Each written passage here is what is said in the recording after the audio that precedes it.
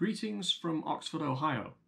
I am Nicholas Money, an Anglo-American professor and science writer. I hope that all of you are enjoying this virtual rendition of the Ohioana Book Festival.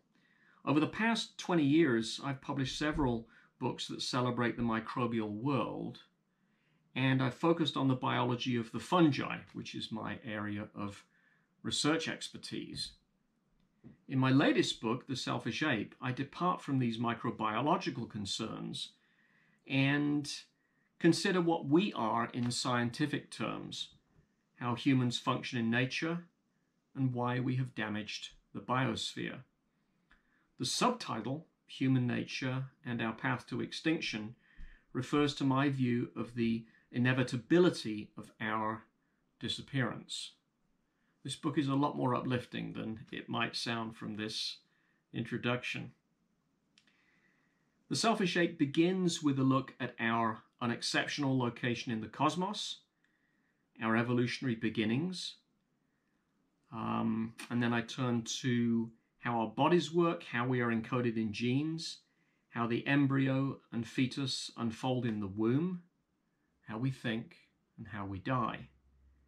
Following this succinct telling of human biology, I turn to the brilliance of Western science and also look at the resulting destruction of Earth before considering how we should prepare for extinction. Here are two short readings from the book.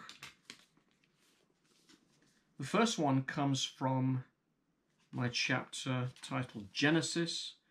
It's on human origins.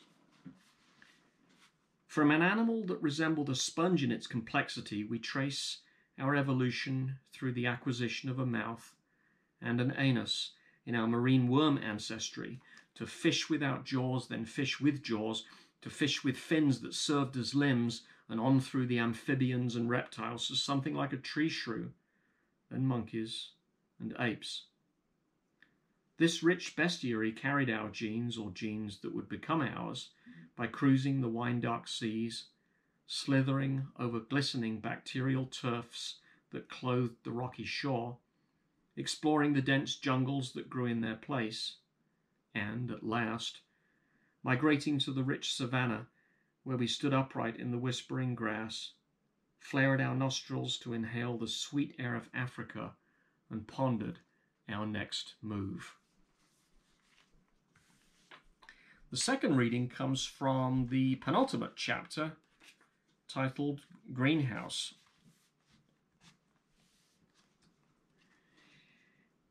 Which begins, "The decline of our species was the natural and inevitable effect of immoderate greatness.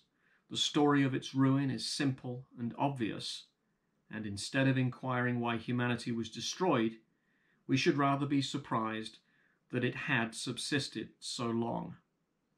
That's actually a paraphrase of Gibbon from his marvelous Decline and Fall of the Roman Empire.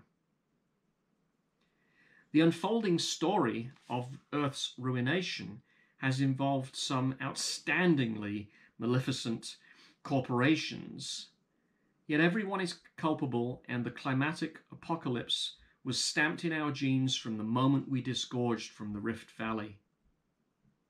We share our impulses for eating and mating with mice and mushrooms, but unlike other organisms, the misfortune of brain power has allowed us to feed and breed in ever-increasing numbers. Besides the environmental impact of the head count, the luxuries of modern life multiply the planetary damage.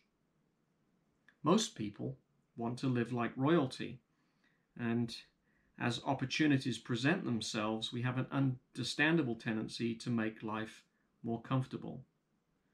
These perks have come at the expense of the gas composition of the atmosphere, thickening the blanket of carbon dioxide and trapping the warmth of the sun on Earth. It is not possible to be sure how far we will roast the planet, nor how fast we will heat up, but warmer we are getting. The book has been described by one commentator as an advanced obituary for mankind, which is probably a reasonable view of the book. I argue that a sense of grace can come from recognizing the mess that we have made and thereby awakening a deeper appreciation of the rest of nature.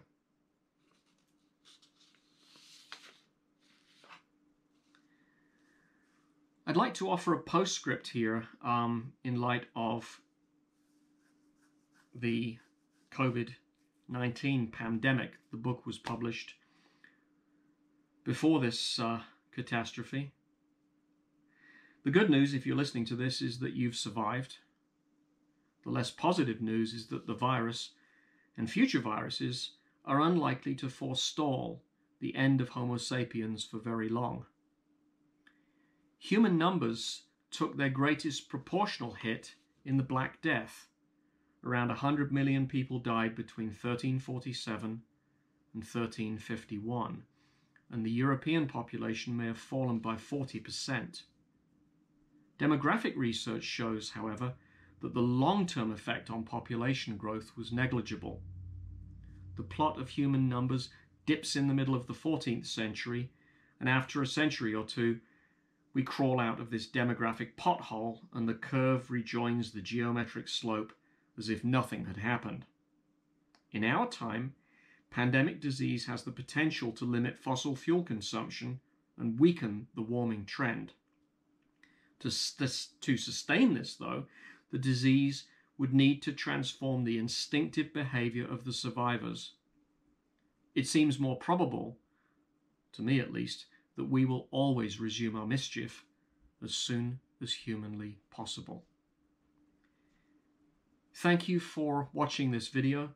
Check out my books through the festival website, and if you can spare a moment or two, visit my website, which is themycologist.com. That's The Mycologist, one word, for further information on my work. Bye for now.